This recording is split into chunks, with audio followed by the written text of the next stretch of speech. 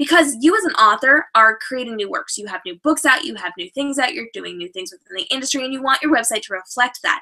So you have to be aware of what you're doing and then keep your site socially relevant. So if the trends in websites are changing, it may be time to update. If you have new projects in the works and you're releasing new books, it might be time to update.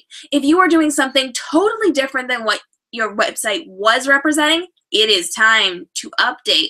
So stay relevant and don't let it last too long. At least once every 2 years. I would almost recommend once every year or year and a half, just to kind of have something new and fresh and representative of you.